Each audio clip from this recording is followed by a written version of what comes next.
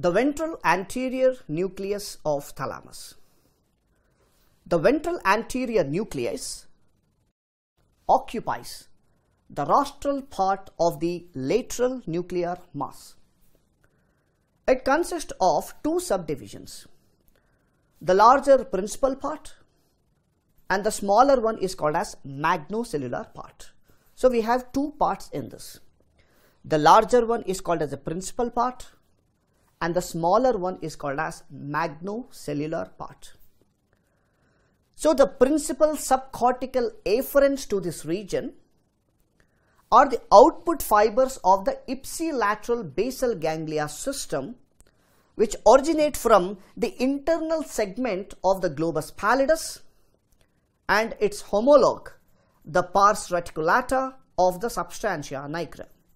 So these are the output fibers from the basal ganglia reaches the ventral anterior nucleus.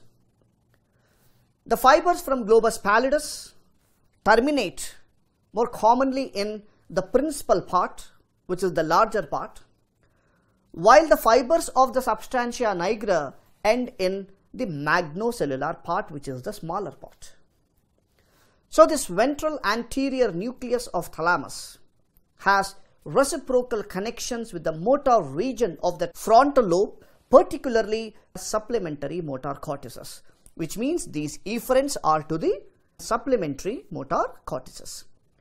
So this is what we need to know about the ventral anterior nucleus.